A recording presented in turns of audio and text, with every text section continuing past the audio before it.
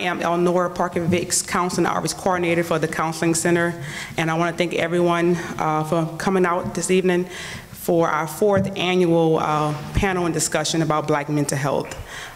This year's panel is called Let's Talk Mental Health and Wellness in the Black Community. The panel that we've been doing the last 4 years discusses the issues, and it raises awareness in regards to a lot of the stigma barriers that we have in the Black community. And so I always like to have a diverse panel to be able to address certain questions that, that aren't answered. And maybe some of our audience members, Nichols community and so forth on, has more questions for our panelists to be able to answer. So I'm super excited for this 4th, again, annual panel and discussion. I've been looking forward to this every year, being able to discuss these things and these important issues. I'm going to have our graduate intern to introduce the panelists, and then we're going to go ahead and start the questions, and then we're going to have Q&A for the audience, and then refreshments will be served after the panel discussion. Thank you. Good evening, everyone. My name is Kirsten Washington. I'm a graduate intern, and I will be introducing this evening's panelists. To start out, we have Ms. Chantrell Bernardo Johnson, PhD, LPCS, BC, TMH, NCC. We also have Ms. Shonda Broom, HHP, NHC. And then we have Mr. Gary Dupree Jr., LPC, NCC. And we have Ms. Sade Verdon, MSW. We have Ms. Tracy Reed, PhD, LPCS. We also have LaShawn Lewis, Senior Crown Mentor. We have Jawaski Deal, LPC, NCC. And we also have Mr. Greg Reed, Entrepreneur.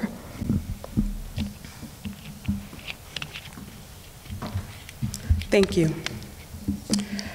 Okay, we have our questions here. So our first question, and this is more of a discussion, so anybody can chime in at any time. What do you see as major barriers for the Black community in getting adequate health and wellness care? What do you see as major barriers for the Black community in getting adequate health and wellness and care?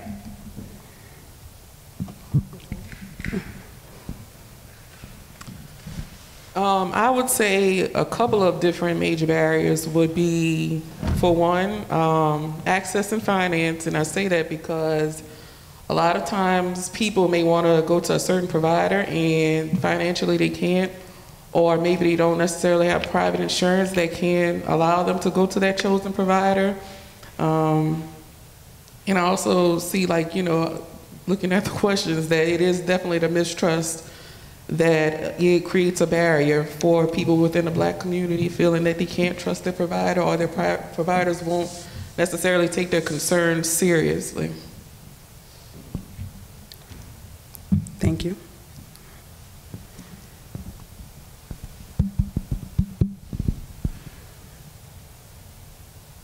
One major barrier, I believe, and I can only speak from my experiences, but in reference to Black History Month, with it being February, the month of February, I think about all of the things that were created in order to kind of prevent us as a whole to move forward, so those things like slavery, segregation, and, like civil rights, Jim Crow, all of those things.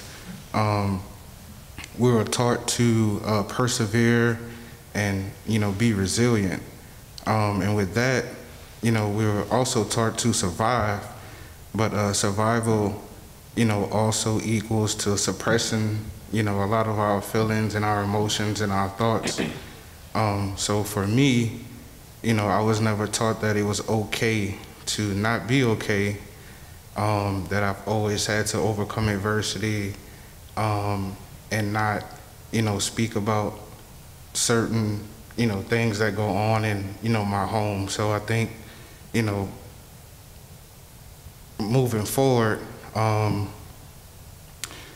you know, as the Black community, I just think that some things that we were taught from previous generations, I think, you know, it's instilled in us.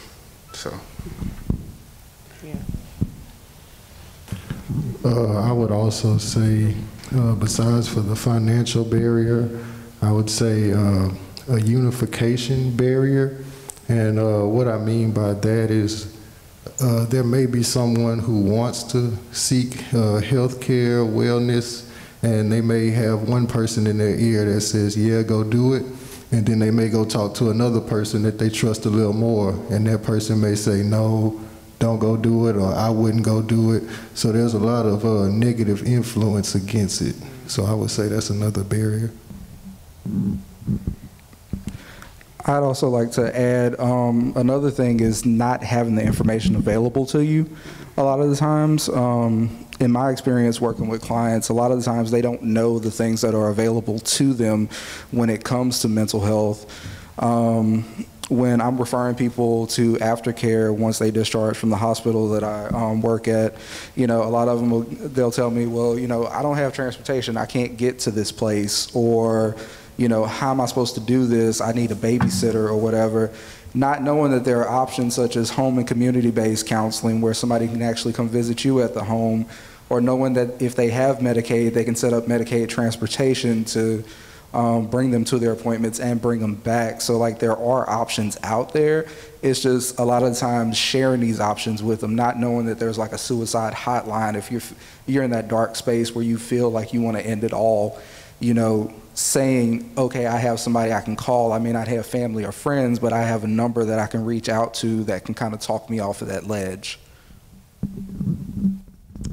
And just to piggyback up of what he said, basically the lack of education. And also I feel like the lack of engagement in the Black community. I feel like if we had more people engaging in the community and providing the resources, you know the saying where they say, if we know better, we do better.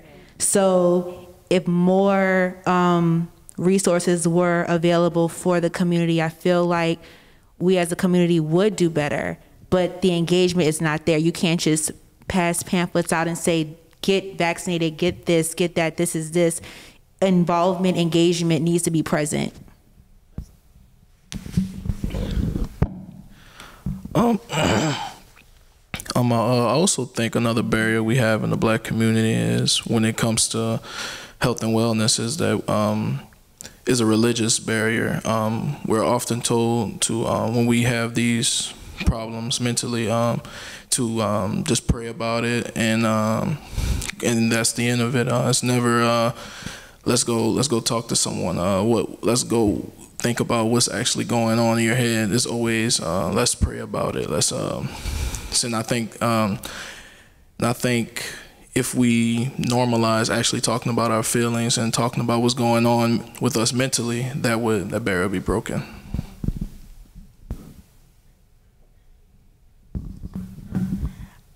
I'll just add to some of the things that have already been said. For example, with the perceived racism, the cultural mistrust, in addition to that, the historical trauma and the collectivist trauma, all of those things are barriers to accessing healthcare. In addition to that, dealing with how society has depicted Black mental health in the media, that has also served as a barrier. In addition to that, I'll even say with current depictions of, you know, like events that we see, those are other things that can be problematic too, as far as having those conversations with mental health providers. And so sometimes it can also be finding a provider who is not only culturally competent, but someone else that is from the community and that is well qualified. So often potential clients may not know how to access the Black mental health providers. They may think they don't exist, but they do. And so that has also been a barrier as far as how to identify, you know, highly qualified providers for various forms of treatment. And then the last thing is creating the awareness about what mental health treatment consists of. That way you can integrate, like various different things, and it's not always from the medical model. It can be from the wellness model. And so I think that's also been limiting when it comes to individuals seeking mental health treatment. Thank you. Many of our panelists kind of touched on this second question. How does the mistrust of the medical industry affect the Black community, and why?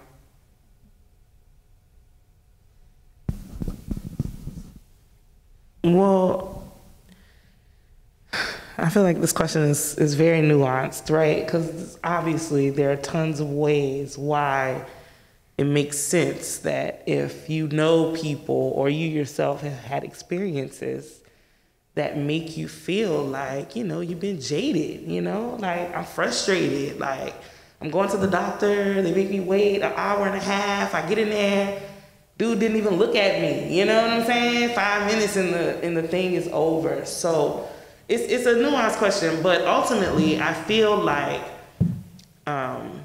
because of like what Mr. Deal was saying, like so many things, systematic racism, we all know how all of those things work together. It puts us at this point where, okay, there's this mistrust of the medical industry, but also it becomes a legacy burden, right? Because tons of us have never had a negative experience, right?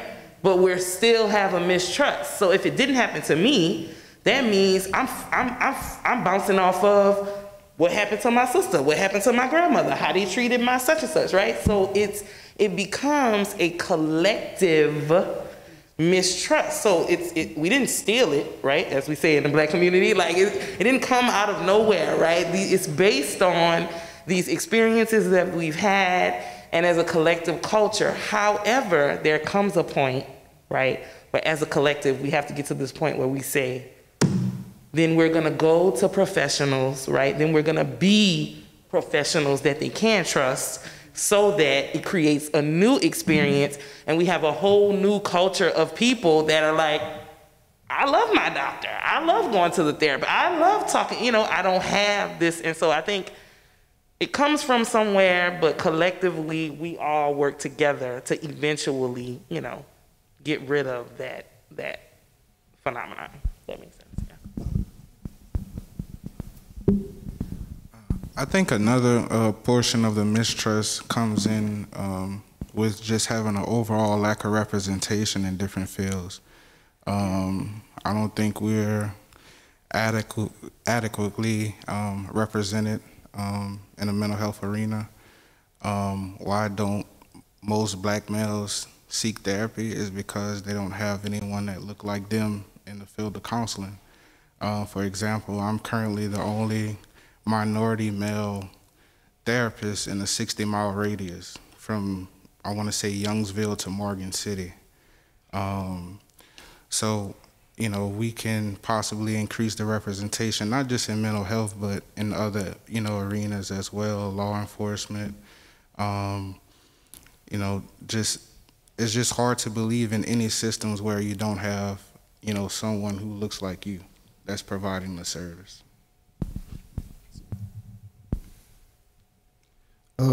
It says, how does the, excuse me. I apologize. But it says, how does the mistrust of the medical industry affect the Black community? And I think it affects it negatively. And the reason why is because the best way to treat any kind of illness is to prevent it. And with the mistrust in the community, there is no prevention because you won't go.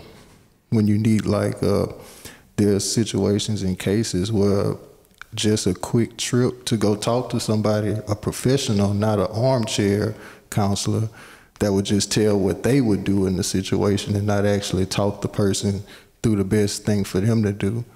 And I believe that if there was a little more trust, a lot of issues, a lot of traumas could be prevented.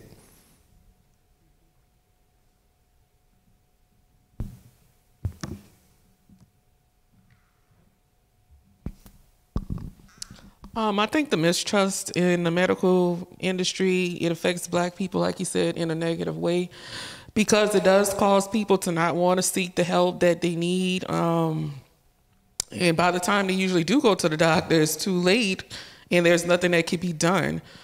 And I don't know, I just, it's like so many thoughts are running in my mind when I think about this, because just being a nurse and being in healthcare, I've seen it, I've witnessed it, I've personally dealt with it.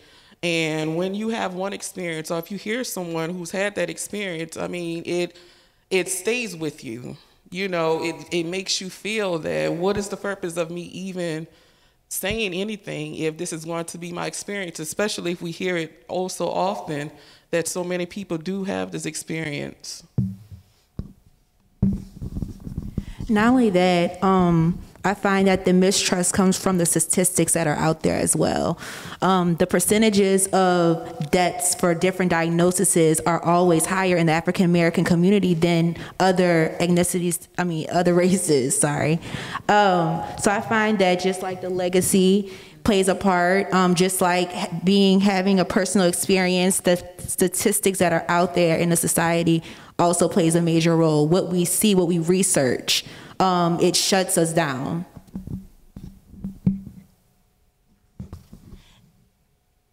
And what I'll add to it is that, as you know, for example, as an African American woman or a Black woman, a lot of the cultural mistrust has been to our structural aspects of our society. So if you think about from historical trauma, then also the collectivist trauma, or even having negative encounters with government agencies or even with healthcare providers, that can also impede progress. You know, as I listen to the other panelists, you know, thinking about how this tendency to distrust mental health providers can be attributed to not only racism or unfair treatment, but also from, you know, like our own family members' experiences, or even our own experiences, like going back to when we were in school and you had to encounter your school social worker or your school counselor, or even when you go to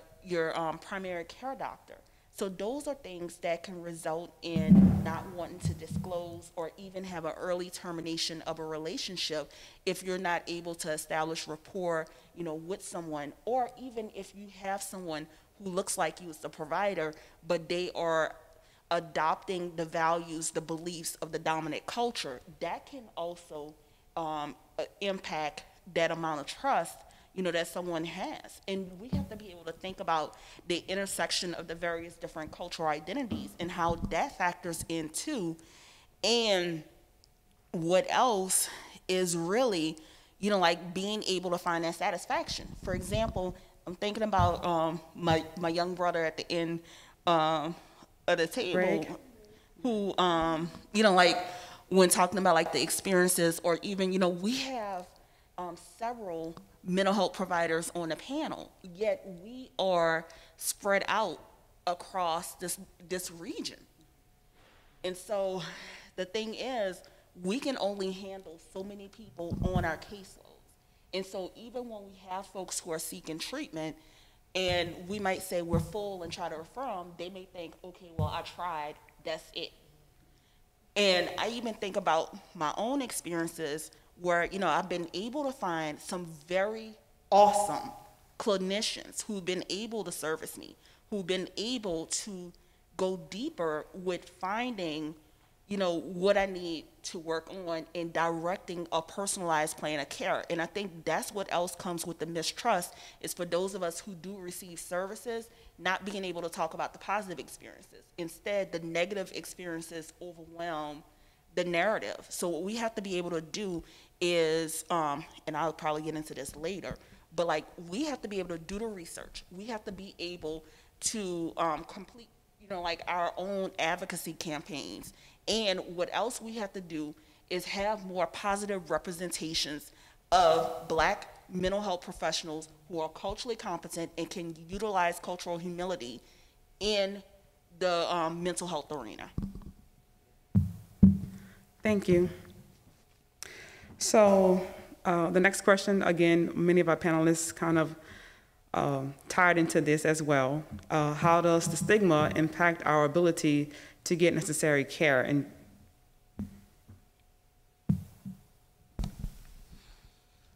it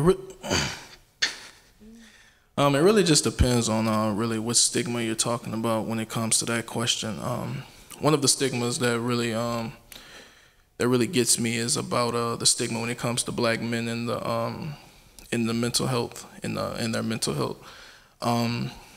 Ever since I can remember being a boy, when I would fall down and hurt myself or something, I would cry, and then you would hear the thing, "Oh, stop crying, you're a boy." You know, you're gonna be all right. You're a boy.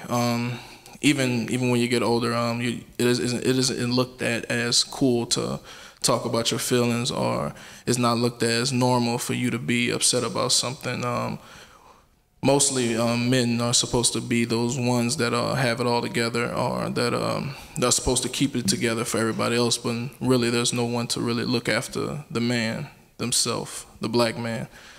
So I think that really does impact when it comes to that stigma. It impacts black men very negatively because it just gives you this sense that there's no way to let out your feelings. There's no way to get this built up frustration out. So I mean, sometimes you get those people that just lash out or indulge in drug abuse or alcohol abuse because there's no way for them to effectively get that pent up anger out.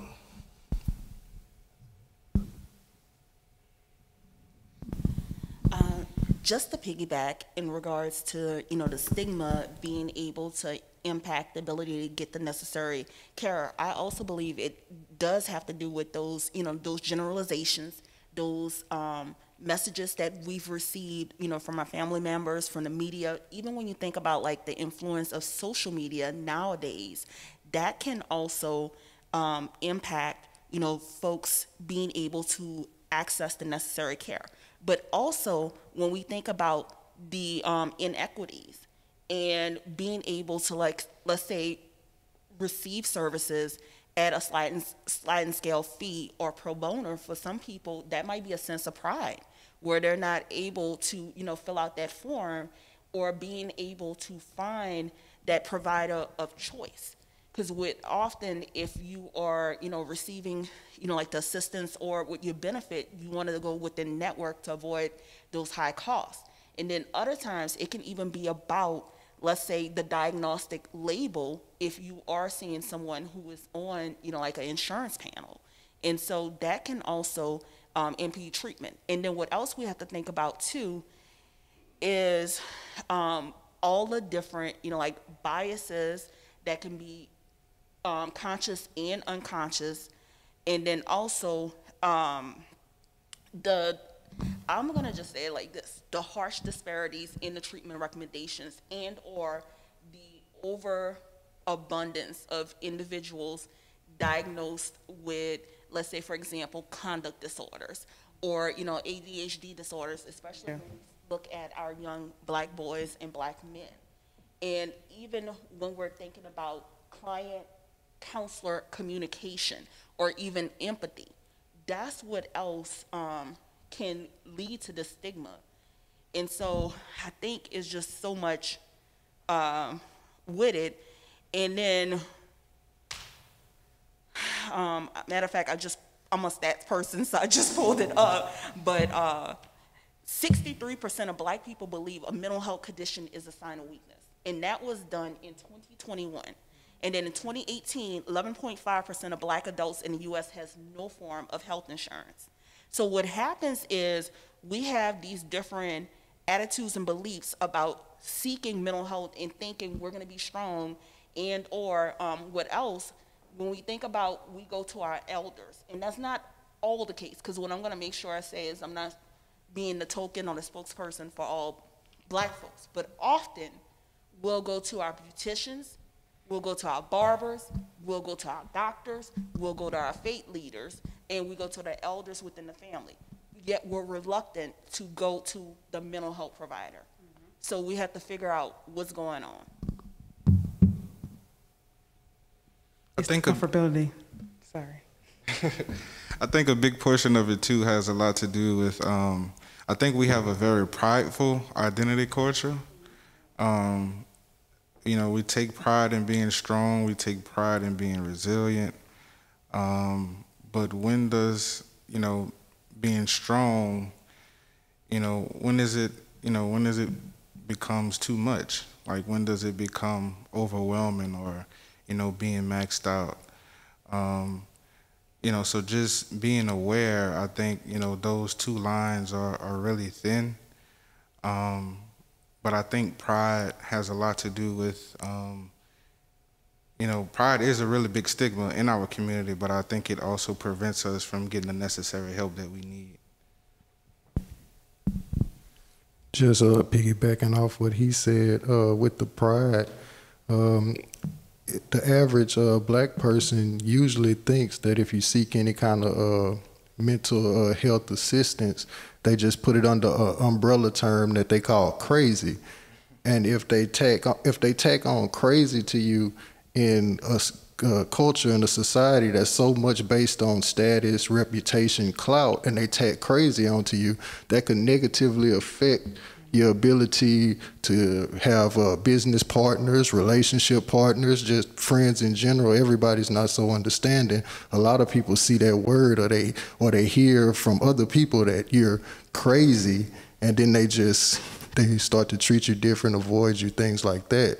So I think that stigma of that word could negatively affect and make people not go seek the necessary care, because what if somebody was to find out? I think the stigma of the mistrust definitely affects people from getting the necessary care, but it's also the stigma of how providers may approach their patients. And this, to me, I feel is a big problem because, you know, we're gonna just be real here, okay? I don't know if y'all ever researched or knew, but there's been studies done that a majority of people who go into medical school that aren't people of color, they have this preconceived notion that black people can't feel pain, or they have this high tolerance to pain, or if they are in pain, they're lying. So when you have a provider who, before they even walk in the room to see who you are, but they know, like, this is a person of color, they have already made their mind up about who you are and how they will approach your care. And that's a very big problem that we see. I mean, as far as healthcare, I know, and I'm sure y'all probably see it in mental health as well.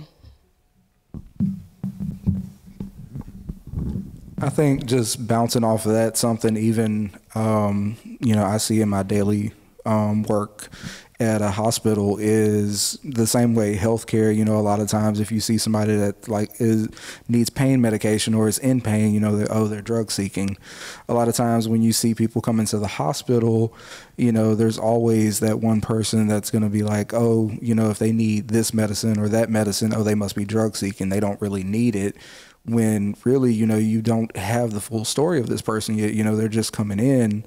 You know, give it a chance to understand where this person is coming from, what got them to where they are before you just label them as drug seeking.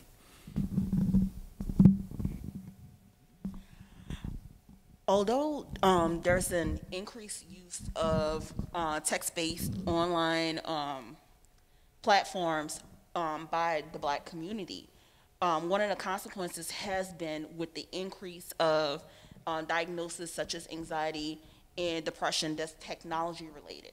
And so what else that happens is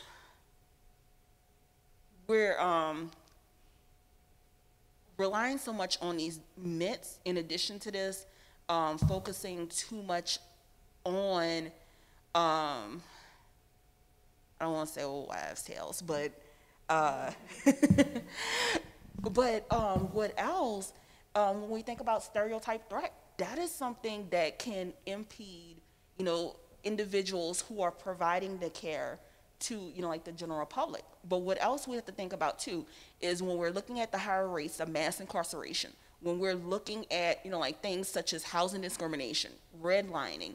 In addition to that, when we think about not only the institution is, when we think about our different institutions, but also thinking about the recent social injustices, how that has impacted, folks with wellness. So if you're getting beat on a 24/7 basis with these things out in the media or even in your everyday conversations, then how are you going to expect to grow? And then what we have to make sure is that when we involve our other providers in our care, is that they're tailoring our treatment plan for us, by us, and not just using the same approaches that works for John Doe and Jane Doe, and start individualizing them. So I think that has been one of the limitations as far as like the Black community being able to receive quality services. And then last thing is making sure that we stay current with the trends, with the treatment. And being able to not stay silent, because I think that's the problem, is that we repress, think that we're supposed to be so strong, and we have to remove this mask that we're wearing and just be able to heal, be able to thrive, and bring other people along with you on the journey. Just like you bring somebody to go to the doctor, bring somebody with you when you go and get your mental health care. Thank you. For the next question, do you feel that the Black community has evolved in its ideals of wellness? And if so, how? I think Dr. BJ kind of started it off.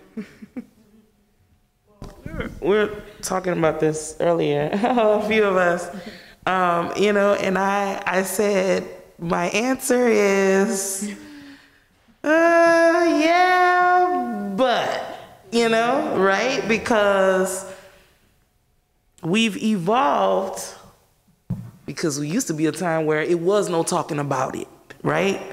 Don't tell nobody. Keep it to yourself. People suffering in silence. Now, people are a little bit more open, right? As someone said, like, look at us. We're on a panel discussion about Black mental health. Like, clearly, there's been some progress. But there could definitely be more, and I feel like that there's so many different ways that we can all, as a collective community, contribute to ways that it can be better. But, definitely it's better. People are definitely more open to talking about emotions and feelings, but then at the same time, we got a lot of work to do, right? Because social media, like, this one always pops up for me, like, catch flights, not feelings. Like as if it's cool, right? More cool to travel than talk about your feelings or feel sometimes, so it's that type of culture that's being perpetuated, right? Even through the music, through the everything. It's like, ooh, stay away from emotions. But then when we close the door, when we get off of social media, it's like, I'm being consumed by my emotions. So, yes, progress, great for us, but definitely a lot more work to do. So, What I had added to the conversation that we had a little bit before the panel was, I think it's a lot to do with the generation. And I think millennials kind of got it started, and Gen Z is keeping the ball rolling with us being more open and talking about it. I know each morning when I'm taking my drive to work, I'm listening to the radio a lot of the time. There's a lot of talk about mental health, about finding your safe space, finding your mental wellness. You even hear advertisements for it, and these are mostly hip hop stations and stuff. So I think it is trying to reach the target audience, but like Ms. Tracy said, we are still a long ways from the goalpost. I agree. I find that we are, working towards something. Just like you said, you've been hearing it on the hip hop stations. Every time I look on my Instagram or I look on YouTube, I'm seeing football players talking about mental health. The other day I was looking at what I like to look at is I Am Athlete by, what's his name, Brandon Marshall. And he talks about different mental health issues, which is a great platform, and it gets a lot of athletes comfortable about talking about their experience. Also, the other day I had listened to Kevin Gates, and he said that he was going to commit suicide, and a lot of people follow him and look up to him. So people like that in the industries, being open about their mental health situations is really like laying out a platform for the upcoming generation now to be comfortable. And I just want to piggyback off what all three of them said, with it having to do with the generation, and especially with the music that's perpetuated to this generation. There is more awareness of mental health than there's ever been in the past. If you told somebody that you had certain thoughts, they would tell you, it's a demon, go pray about it. But now they're actually acknowledging that there are people that have mental health issues, and a lot of the hip hop artists in particular are rapping about their mental health issues. But what that's doing in some of the community is, when they hear the artists talk about their trauma, they stop searching for a way to heal the trauma, and they start looking for someone who can relate to the trauma. So now they're not looking to go to a counselor. Now they're looking, oh, such and such rapped about he went through this. Well, I've went through this too. Well, he's cool for going through this. Well, now I went through the same thing, so am I cool too now? So you don't necessarily want to fix the trauma, because if you fix the trauma, then you take away what was giving you your cool points. There's an artist, NBA Youngboy, very influential artist to the younger generation, over 10 million subscribers on YouTube. He actually has a song called Valuable Pain. And this song has like 207 million views on YouTube. So I believe that the younger generation, they're not looking for, well, some of the younger generation, because like she said, there are artists like Kevin Gates who are now starting to speak out about mental health, and there are a lot of people gravitating towards that, but there are also a lot of people trying to put themselves in traumatizing situations so they can say they've been in the same situation as maybe their favorite artist.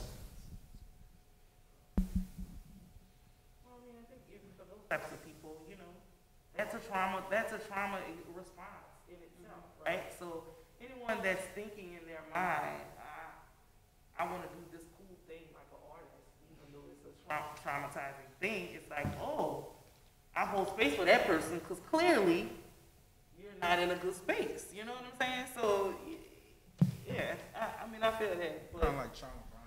They have. That's what they're doing. So it's like, even though it's, on the outside, it's like, oh, why would anyone want to not heal it? It's not an intentional.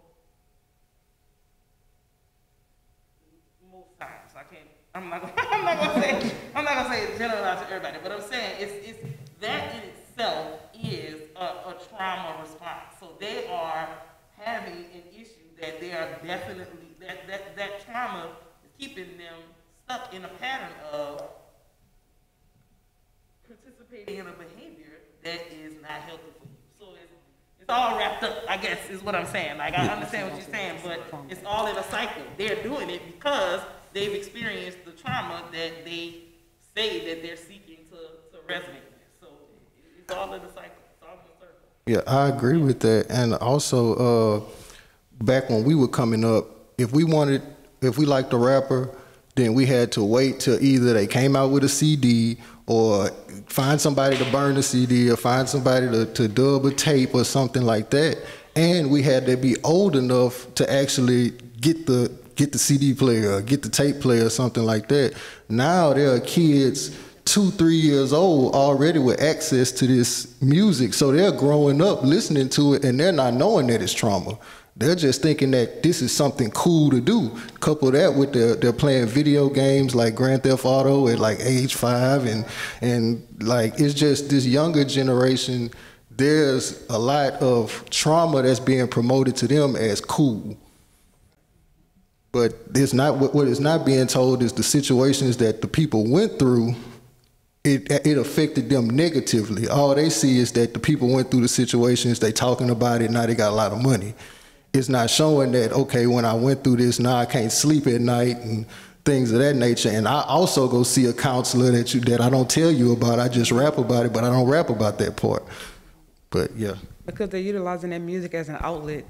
And so if you don't have that understanding of that, then it goes way past their head. They're looking at, you know, what's being told, the leverage, like you say, the status. Yeah. I do feel like the Black community has evolved when it comes to wellness, and I say that because 5 years ago when I started talking about meditation as a way of coping or helping you to deal with anxiety and depression, I was viewed as crazy. I've heard things me said about me, what is she talking about, and different things like that.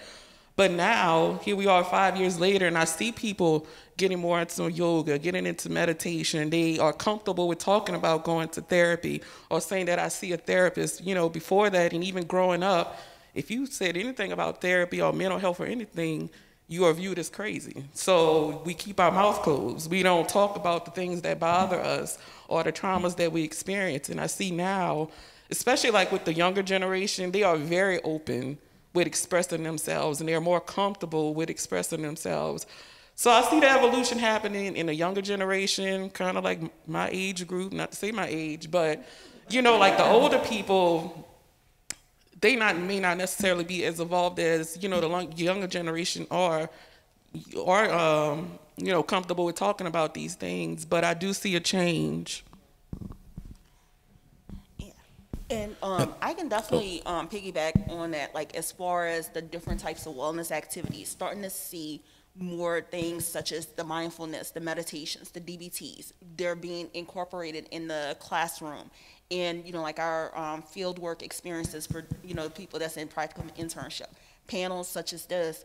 In addition to that, we're also starting to see more use of like the expressive arts and like creativity, you know, through songs, through poetry, through even the performing arts, you know, with dance, body movement, and also I really love the holistic practices. And that's something, you know, we're starting to see more promotion of the positive wellness activities. And I think what gives us a bad rap is some of the maladaptive activities or from individuals who may not necessarily be well versed with it.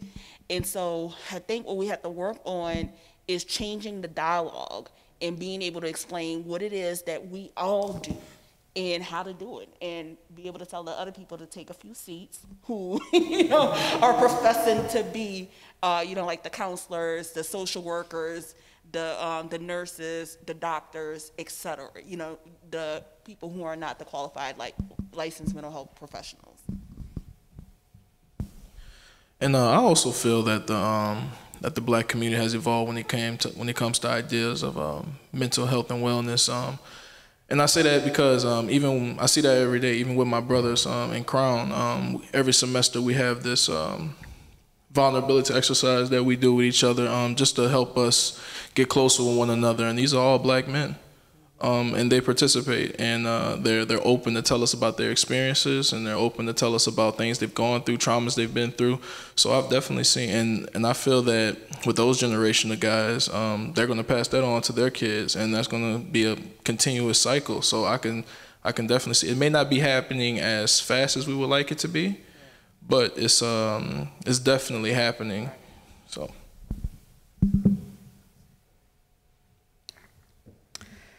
And for our last question, how can we as professionals create a safe space that promotes a culture of well-being for the Black community? I'll start off. We can create a safe space by starting off by being unapologetically Black. And what I mean by that, being authentic, being genuine. In addition to it, being able to balance the different selves and recognizing each client as an individual. Secondly, we have to be able to recognize that when folks are coming to you with race-based trauma, it's for real. This is not something that's fictionalized. Another thing is we have to be able to use mutuality across the racial and ethnic lines. So when we have co-conspirators from other racial or ethnic groups working with us, not necessarily silencing them, but instead hearing what they have to offer, but also making sure that they honor and trust our intergenerational and diverse communities. Also, take a good look in the mirror and be able to do a personalized self-inventory. I like that. I think a way professionals can create a safe space is by letting your patients or clients know it's okay not to be okay when they first present themselves to you, but to also be open to sharing experiences. I know for me, I like to hear that, if it's a therapist, I've been to therapy before, so it makes you feel more comfortable with opening up up to your therapist because they understand, they can relate what I'm going through if they're seeing a therapist or, a doctor for whatever reason as well. So I think it, like you said, about being authentic, being real, letting them know I'm human just like you. I've been where you've been. And I think that would really help. One major reason why I became a therapist was because of the sense of universality, meaning that, no one is immune to the trials and tribulations. So I think the more that we are open, and I think the more that we understand that, hey, it's not, it's okay to not be okay, and that at some point in time in our lives, we all are going to experience, some shape or form of, traumatic experience. I think the more that we have those conversations openly, I think that, generations, the current generation and generations to come will feel more ease, and, it'll slowly evolve. So just by, having those simple, open conversations, I think that, mental health will be more accepted, throughout our community. I find that in order for us to promote a safe place in the Black community, I feel that us as professionals, we need to be more engaged in the community. We can't just say, it's easier said than done to tell somebody, okay, we've been there. We need to be engaged in the community. We need to go out there. If we have to just go and do something like this and not be afraid to actually just be authentic, like she stated before. So I would say the key word would be engagement. I definitely like engagement. I think as a professional, a way that I can create a safe space is to share my experience. I'm big on storytelling, right? So I can only share what has worked for me, right? And whoever that's gonna resonate with, that's who it resonates with. So as a professional, I have to be willing to share my experience and then hold space for those that it resonates with, right? So I say that to say also, I'm not gonna be everybody's therapist, right? Everyone's not gonna hear me. Everyone's not gonna receive it from me, and that's okay. So as a professional, I have to also be able to tell myself that, and not, which I'm speaking from my own experience, right? As a new professional, that was something that took me out, right? I thought I was the worst therapist in the world if these clients are not making changes, right? So as a professional, I think for sure that, and I also think taking care of yourself. It sounds cliche, but as a professional, as a therapist, I started doing therapy when I was in college in 1999, and I went to start seeing my own therapist for the first time in July. Okay? So I've been helping people since 1999, and the first time I decided to sit down in the chair and talk and get some help was in July, right? That's a lot of years of just getting by, just thinking, oh, I got it, oh, I'm strong, that's just how it is, oh, I got it, right? So it really is about taking care of ourselves and modeling in the way that we're trying to get the community, to do as well. So that definitely was a big thing for me in terms of taking care of myself. And whatever that looks like, not everybody I was about to say not everybody needs to go to therapy, and then I was about to correct myself, but actually that is a belief that I do have, you know. But, you know, even if it's not therapy at this time in your life, whatever it is, to make time and space to take care of yourself in whatever way works for you. Because your way of taking care of yourself might not work for me, right? And might not work for you, but whatever it is, being able to do that is a way that I feel like we can promote the culture of well-being. Just kind of bounce off of that. It didn't take me that long, so luckily I jumped ahead a little bit, and it only took me 4 years to get my own therapist. Doing great now. But as far as like creating a safe space, I think I have a unique perspective on it working at a hospital, because it is a unit where these people are there 24 hours a day and I'm there 8 hours a day, where not only am I having like individual sessions with them and also group sessions, but you know, I can actually sit down with people, especially our African-American clients, and I can tell them, look, when you're in here with me, talking to me, I want you to be your authentic self. You know, I don't want you to like censor yourself around me. I want you, you know, if you want to curse, if you want to scream, if you want to yell, if you want to say what's happened to you isn't fair, you know, do that. That's how you feel. I want you to express those feelings. Like I tell that to all my clients. And then with it being a hospital, I have the unique chance to actually go onto the unit and see them when they're acting a little more natural. And, you know, actually it gives me a better insight into who they are when they may not want to show me who they are fully yet, and they're a little more guarded.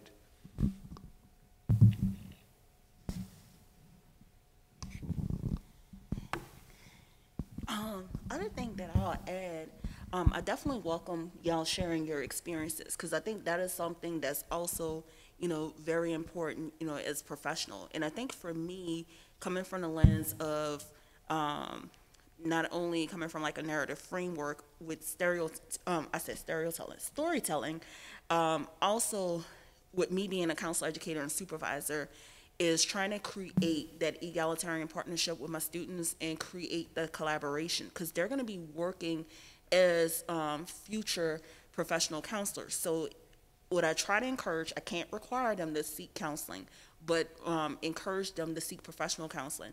And we have things on our campus, so being able to access those services. So one of the things that I do as a professor is I try to put the information out there about the resources we have housed at our university. In addition to that, having the information that if they're in a crisis, I'll even be willing, you know, like I've walked students before who needed assistance, you know, like I don't go any further, but like let the professionals take it over. Because one of the things I have to recognize is that although I am a licensed professional counselor and board approved clinical supervisor, I'm not my students' counselors. And then also making sure, you know, when I'm hearing all about this self-care, having the healthy boundaries. That's the other thing that we have to do. So making sure that we're not taking the work home with us.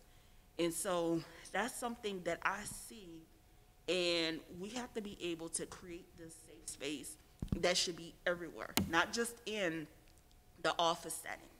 And so that's what I believe, you know, as professionals, is if we, you know, have this safe space that's established, that is going to promote a culture of well-being, not only for the Black community, but for all of our underserved populations, and overall we'll have optimized mental health.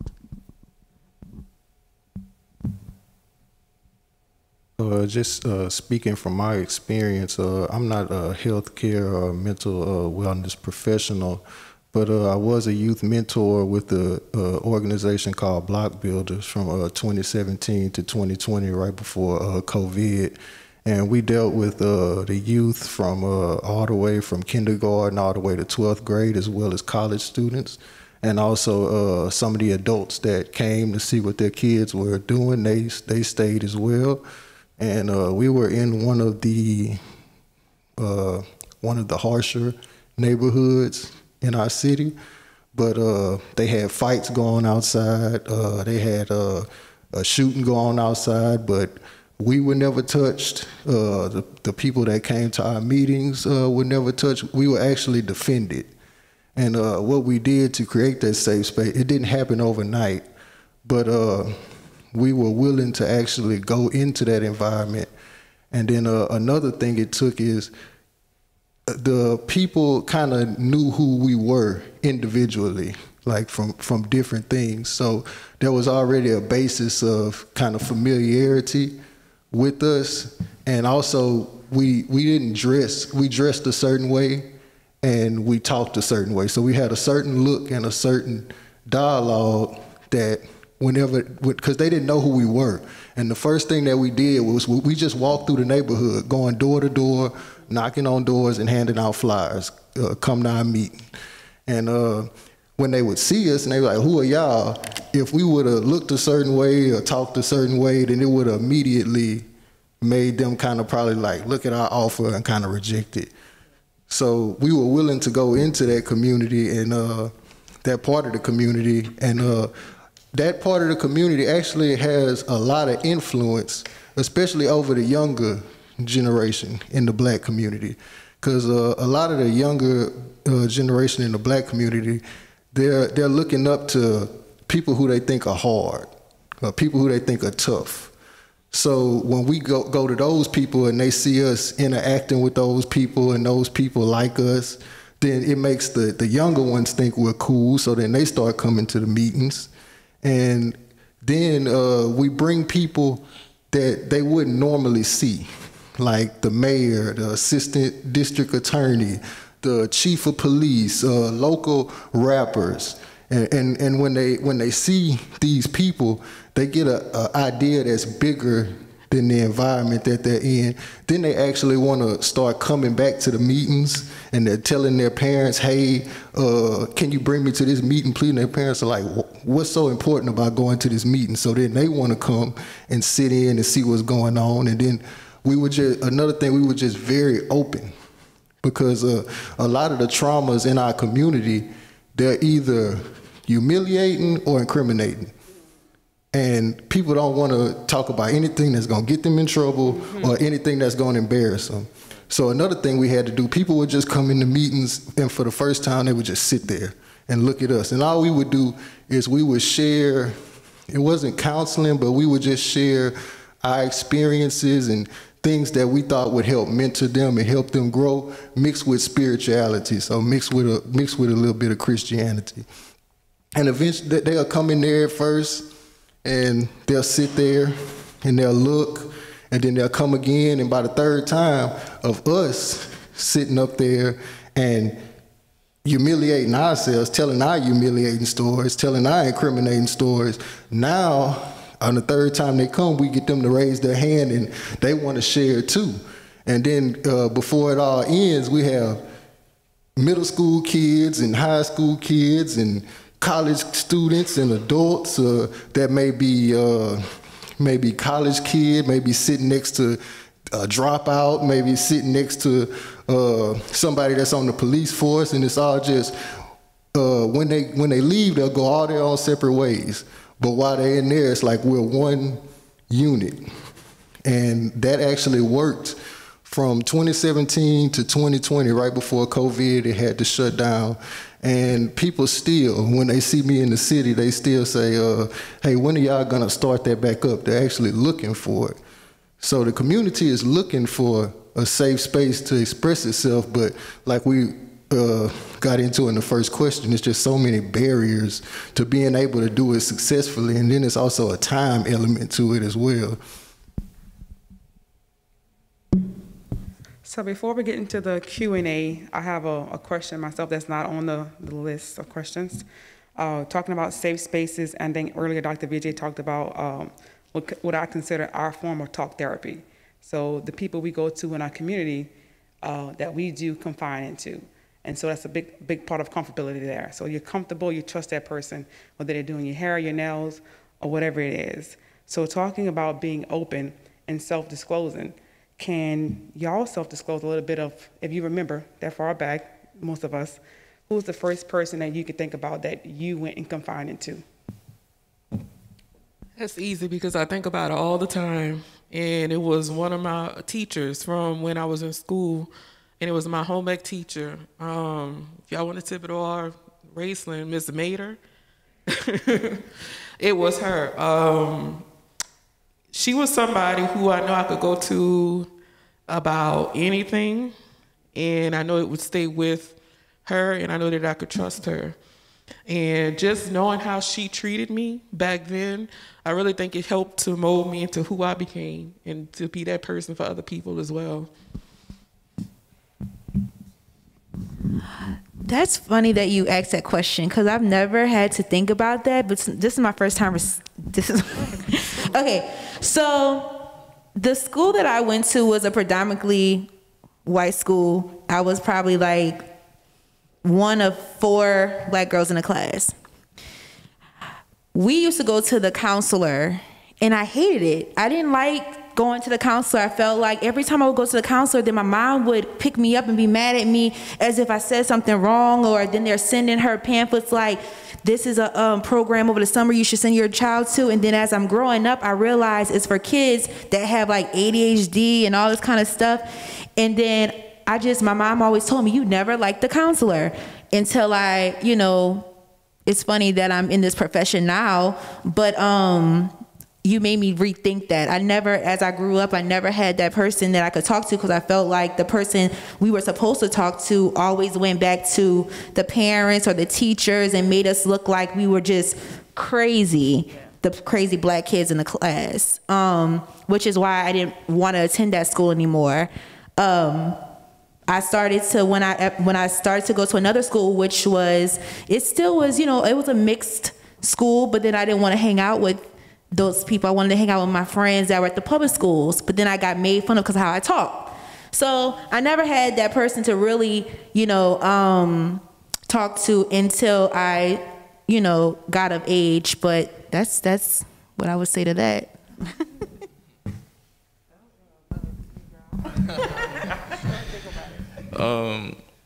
It's crazy that you asked that question. I could remember I was a kid. I was a horrible kid. I was bad. I broke often. You were active. I was very active kid. I often broke things. I said bad words and everything, and I acted out. Didn't know why, but I did a lot of bad things as a kid. And often my mother would punish me. I would get spankings throughout the day from either my mother or my grandmother. But it wasn't until my great-great-grandmother, they brought me over to her house and she sat me down, and it was strange, but I remember it like it's yesterday, and it really shaped who I am today. But she sat me down and she asked me, an 8-year-old. She asked the 8-year-old what was wrong, and that just, I don't know, it was just different to me. It wasn't like any other response I've ever heard, because I was just so used to being punished for that type of behavior. But instead of punishing me, she actually sat down with me and actually talked to me to help me try to navigate as to why I was acting the way I was. And yeah, that was the person. All right. I would Let you go. I would say well, this is my first time like actually having to think about that question. So this is a really good question. I came from a very prideful family, so the place wasn't safe, as you can say, so I didn't necessarily feel comfortable with like talking to like people within my household.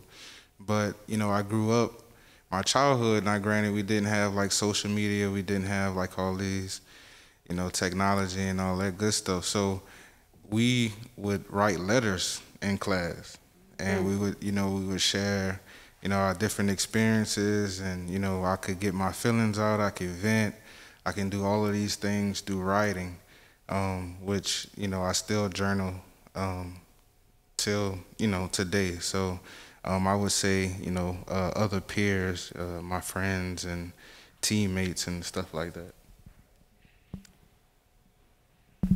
All right, I'm gonna share this with y'all, and I'm gonna try to be as discreet as possible. For me, I had to learn how to become vulnerable. Although I come from a large family system, had a lot of people who would consider themselves to be close friends, I would basically hide behind pretending to be an extrovert when really I'm an introvert.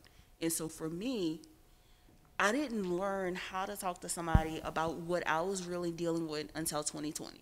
For me, I kept a lot of it inside. And so like folks will tell you that I appear to be happy-go-lucky, I'm always smiling, but it was because of the way I was conditioned. Like, you don't tell other people your business, what goes on in your household. And you have to be strong. And so I kept hearing those kind of messages from not only my family members, but my own peers who were professional counselors. And it wasn't until I realized that I was getting overwhelmed and my cup had run it over that I made a decision that I needed several different forms of therapeutic services. And so that was the first time in 2020 when I actually was real with a provider. Whereas I had providers before, and it was similar experiences where, someone wanted to focus on vocational, or they wanted to focus on other things, like with groups, but it was never like the issue that I really needed to deal with. And when I would tell them, this is what I'm experiencing, they would say, oh no, you're fine, it's just adjustment. And I'm like, no, this is not going away. This is something that is persistent. And it wasn't until I found the group of people that had worked with me that were really able to hear my story, hear where I was coming from, and not just put a Band-Aid on it and send me by my way. Because I'm telling y'all, I knew the right answers to say in the past, and folks would be like, oh, she good. Whereas this time I was like, no, I'm not good. I'm to the point, I got the shakes constantly. It looks like I have something else going on, but like this is overwhelming, anxiety, panic, and unresolved trauma.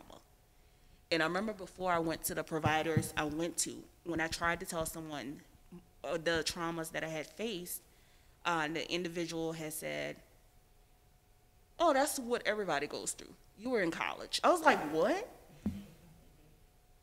And I remember realizing that it was okay to have professionals to share those stories with. And that's what was something that helped me. Whereas, yes, I loved having my late grandmother, who I was able to talk to as long as she lived, or, like my dad, my mom, etc. But having that 50-minute therapeutic hour where I could lay my burdens down and it really stayed there, that was what made a difference for me.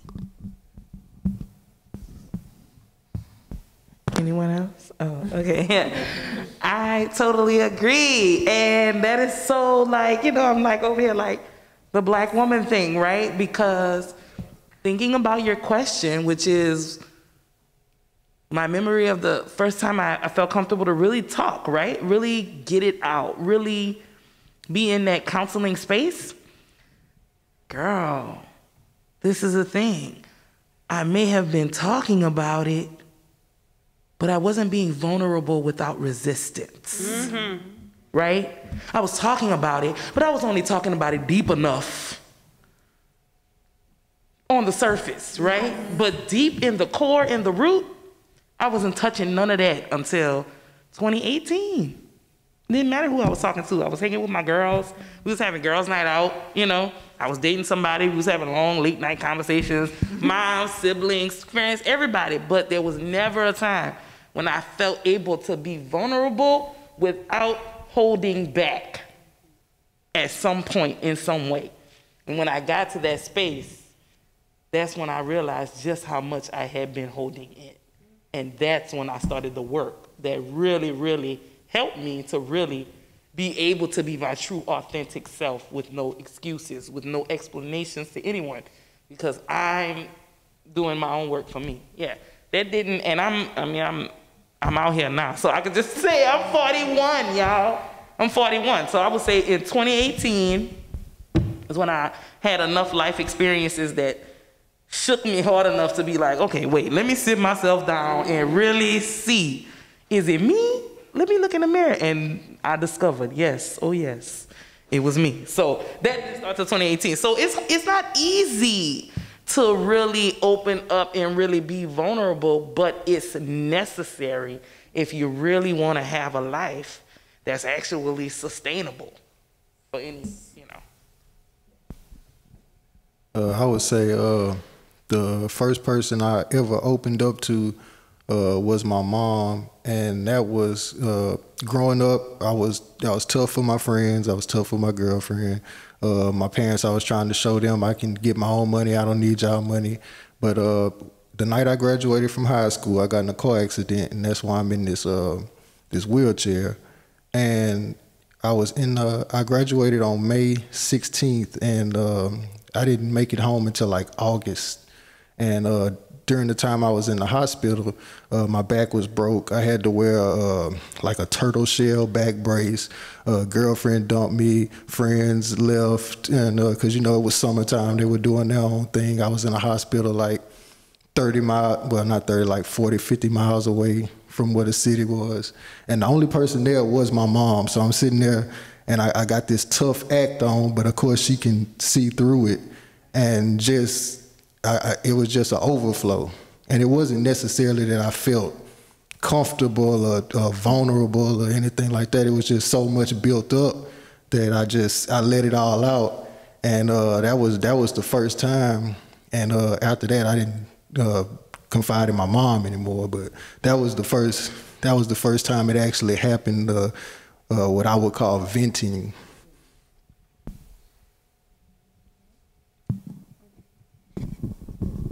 I guess for me, the first person that I was ever like comfortable speaking with was my grandmother.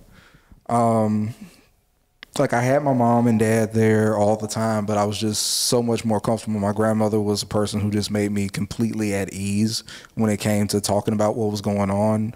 Me growing up, like I used to mask everything by being like a class clown and kind of getting into some dumb stuff. But, I could always be authentic with my grandmother, and she would listen.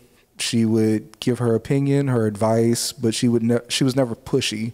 So I always felt like I could speak to her. And then, once I actually got therapy many, many years later, and, actually just kind of sat down and dug under the surface of what was really going on, that was the only other time I ever felt that comfortable again.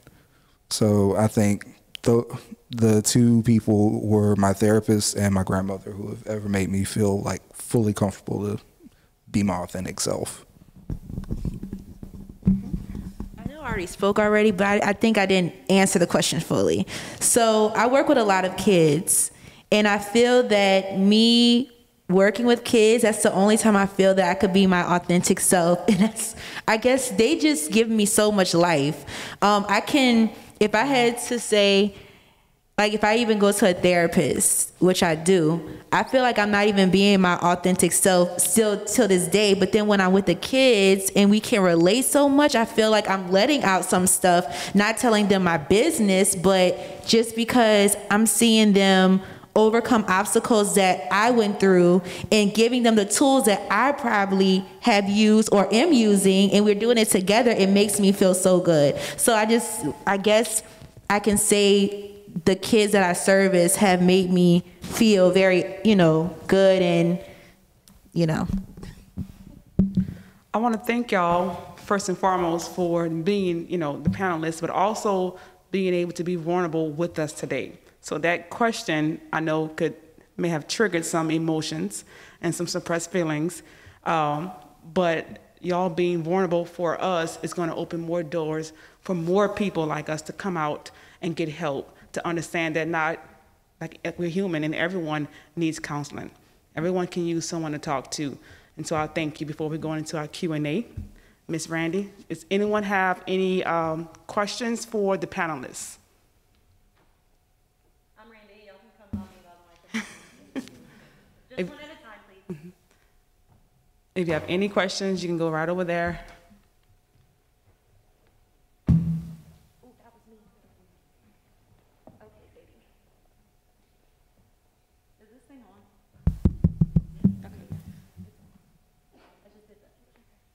Hi guys, I'm Sadie.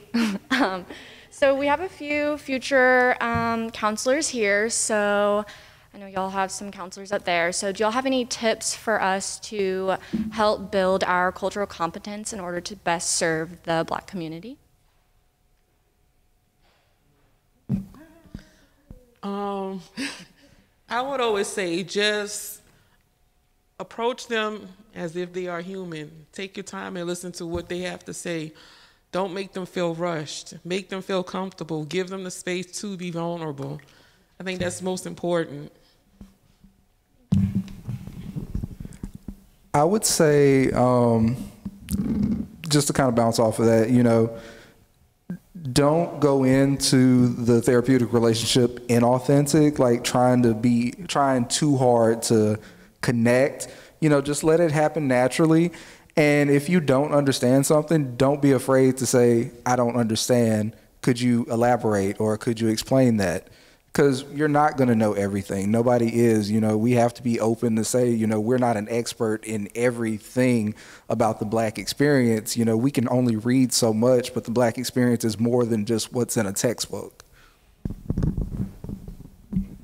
I always like to say cultural competency is about your own level of compassion, right? So like Shonda said, like when you're going into the space and you're approaching the client with a level of compassion, like I don't have any preconceived notions, I don't have any judgments, right? I don't have any stories. A lot of times I used to tell people, when you're referring a client to me, only give me the basics. I don't need you to give me too much of your, right, therapeutic opinion, because I don't want that to cloud my work with the client before I even start with them. So from a therapeutic, from a counseling space, right, as a potential counselor, I would say definitely check in with your own compassion, get in tune with that. And then also I would say to get in touch with your therapist parts, right? In IFS, which is a counseling modality, they call it therapist parts, because as a therapist, you're gonna have parts of yourself that wanna do your therapist work, right? Like when you come in and your client's just sitting there and not really saying nothing, and your therapist parts are like, this is my 4th session of the day and I'm ready to go. Come on, you gotta start talking, right? So being able to notice and know and be aware of your therapist parts that get in the way of your work with clients. It doesn't happen on purpose, but it's a real thing. So knowing that and taking that with you, and like you said, you're not gonna know everything, so hold that going in. I don't know everything, so let me open with being willing to learn. So, yeah. Thank you.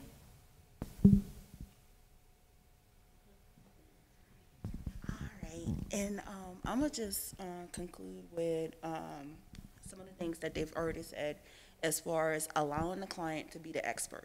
So being able to co-construct what the chief complaint is and allowing the client to tell you what it is that they desire to work on.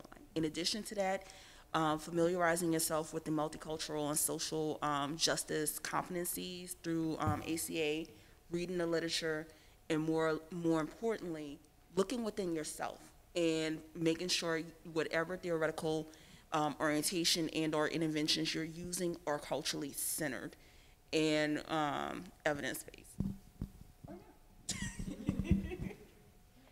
Thank y'all so much.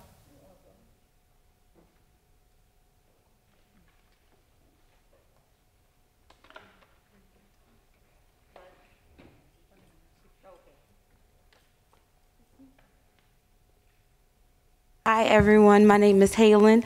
I am a graduate student here at Nichols in the school counseling program. My question is, what can you do to contribute to your own mental health? Hey, Helen. Hey, Dr. VJ. All right. Well, I guess to start with, would being able to adhere to self-care. So like utilizing self-care activities. In addition to that, what we've been talking about today is putting yourself first by seeking, you know, like the mental health care treatment, and being able to also acknowledge your limitations and accepting yourself as you are. So kind of feed off to what she was saying. For me, I've been practicing, it will be a year this month, full-time private practice. So when I first started, I didn't have firm boundaries. I was finding myself leaving 7:30, 8:30 at night, and it was just, you know, it was getting ridiculous. Self-care for me is really, really, really important. You have to take care of yourself in order to take care of other people. I mean, that's just what it is.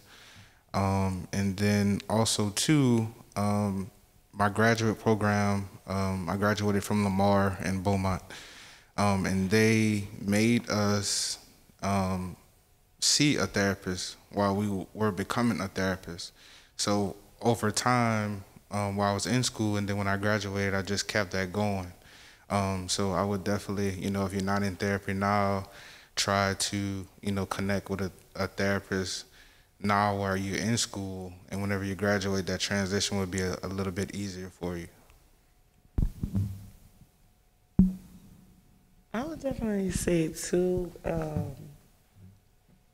slow down. Ask yourself, are you moving too fast? And if you are, try to slow down. Whatever that looks like, you know? If that mean whatever it means, I mean, it can mean so many different things, right? To so many different people. Like, we got to find time to slow down. And the reason why is because when you slow down, it's easier to hear what you need to hear, right? Your answers that are on the inside. You can't hear no whisper from the inside. If you moving too fast, if you got 50 bajillion things going on, if you got the radio going, if you know, trying to be all these different places and do all these, say yes to all these different things. So I would say that in terms of if you're thinking about how can you, you know, what can you do to take care of your mental health? Simple. Ask yourself, do you have too much on your plate? And if you do, find a way to just take one thing off. You know, don't try to drop everything, but you know, just, yeah, slow down. That's my biggest thing. And I have to tell myself that often too. Slow down. And when I do, I can definitely hear that, oh, I've been missing some things, right? I can hear a little bit more clearly, feel a little bit more connected. I feel like I have a little bit more of an idea of my direction or what I need to do or where I need to go. But none of that's coming in unless I slow down. So try that. One thing I would like to add is that imposter syndrome is a thing, and don't listen to it, because it will have you doubting yourself once you get out into the field and having you wondering, am I really cut out to be a counselor? And you have to tell yourself that, you know, you were trained in this, you've been given all the right tools, and while you may not know everything, you're always willing to learn new things. So don't let imposter syndrome get to you. She's a strong sister, okay? She's powered up, so just keep going. I would just say self-acceptance, the mindset that nothing happens to you, everything happens for you, a good diet, exercise, and meditation.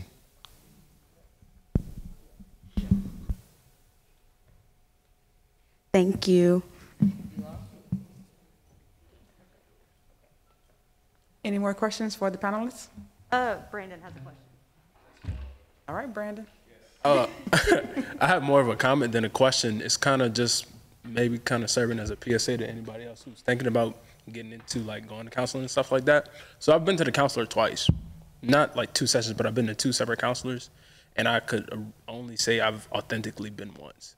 The first one I went to, it was a white guy. You know, I felt like kind of mixing together kind of what Mr. Gary said. Like, I wasn't able to really be myself with him. I just kind of kept it, you know, gave him 50% of what was really happening and, you know, did my session and left. But then, you know, it got real bad. So I had to go to Miss Randy, you know, kind of advocating for you to get a job if that, you know, happens. So I went to Miss Randy, and then she kind of, you know, helped me tear down all the stuff that I had built up thinking, because I originally wanted you. I'm gonna be honest with you. You remind me, no, I'm gonna be honest with you. I wanted you because you reminded me of, like, you know, he said my mama. You know what I'm saying? That's the person I always talk to, my mama. But my schedule don't. Yeah, it's all good. It's all good though. But I'm glad, you know what I'm saying? I'm glad I met her. So, you know, I originally wanted somebody that, you know, I could identify with, that looked like me and like was kind of like a woman, because I don't feel comfortable talking about my problems to men. I no disrespect to, you know, any of y'all, but it's just true. It's just true. I really don't feel comfortable telling my problems to men. I don't know if that's because like my dad and my uncles and all of them. I don't know.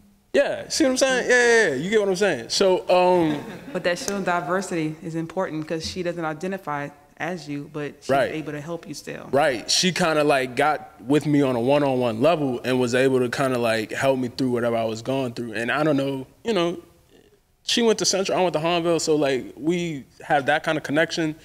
That's the kind of connection I had to make in my head to be able to, you know, authentically open up and be myself, but it helped. So if you're thinking about going, go, because you never know like who you're gonna encounter. You know, you got the Future Counselors of America around here and stuff like that. You know, everything like that. Just take the leap of faith and go, like, if you're ready to go. I'm not saying go if you're like not willing to open up and like authentically let them help you, you know, get help.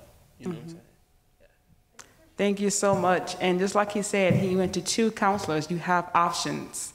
You have options out there to where if, you know, you're not comfortable or that counselor just doesn't fit you, then you can have options to find other counselors that can fit you. So don't give up. And to add to that, also, whenever you're seeking a counselor and you start going, be patient with your process. I was going to one counselor because I have a 2-year-old, my one and only, and I dealt with postpartum depression. Really hard place. And she kept, when I first started going to her, she just kept asking me the same questions, and I was getting agitated with her. Like, why are you asking me to repeat when I graduated from undergrad? I don't remember. I'm telling you, 2000. Then she's making me think about when I graduated from my master's. I don't remember, ma'am. Like, it's 2 years after what I told you with the undergrad. So she just kept pushing me. And so I was just like, but I had to go to her. You know, that was what my, you know, my OBGYN had, you know, I need you to go. So I was like, okay, I'm gonna keep going to her. But she kept aggravating me, asking me the same. I felt like I knew exactly what she wanted, like, cause I felt like I did this before. And I don't know, I just was getting aggravated. But as time progressed and I became more patient with her, as far as my process, I actually ended up liking her. And it actually did work out very well. I overcame that obstacle dealing with the postpartum depression, and now I feel like, not saying I know everything about it, but I experienced something dealing with that, and you know, she makes me feel confident that I can help other people. Any more questions?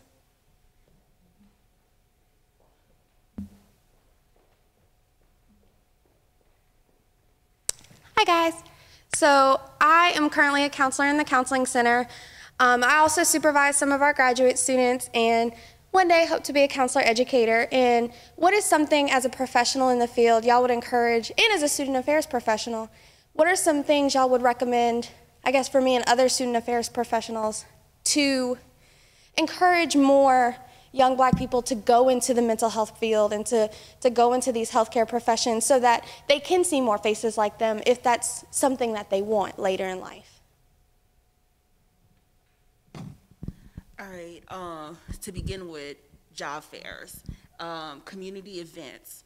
In addition to that, going to the programs that the students attend, so that way they see you and see that you have a genuine invested interest in it. For example, one of the things I do with my career counseling class is I invite various different counselors and or mental health professionals into the classroom so they can talk to the students about their desired career trajectory and have them, interview folks. And so I've done that in the past, and that's something that's been beneficial. So like having like students maybe shadow people in the community. That way they can see what a day in a counselor, or what a day in the life of a counselor looks like. Because I tell people it's not going to be the same thing.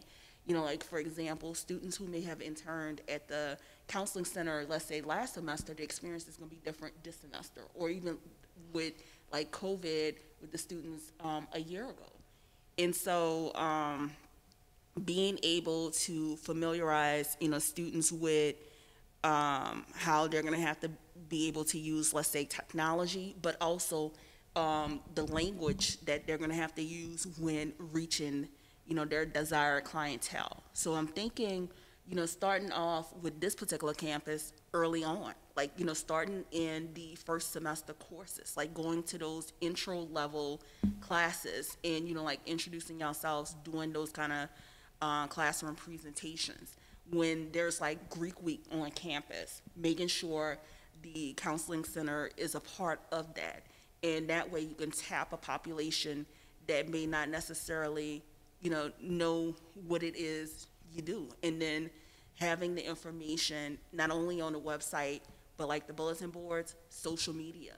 Since a lot of we know with our Generation Z, they're using social media more. And then also with the interns, having kind of like that peer-to-peer network. And then what else I'm thinking with some of our panelists today, those mentors also, I'm a proponent of mentoring. So like having that also to be able to point out not only what counseling is, but also utilizing your mentors for other things that you may not be able to do in your role, to prevent like any type of, like dual relationship. Because I know that's one of the problems we have is with the, like with cross, I call it like the cross boundaries on campus, where so many of us have so many different roles.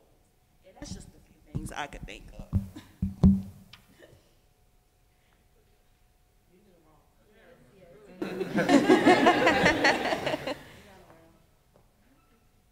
Thank you. You're welcome.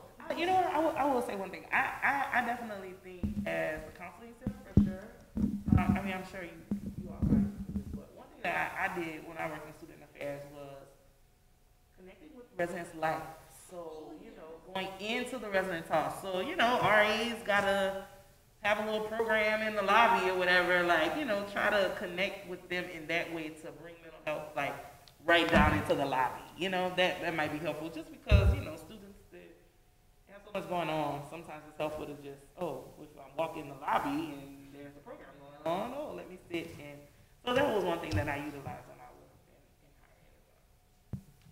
I'm RA and I do events, so. There you go. Yeah.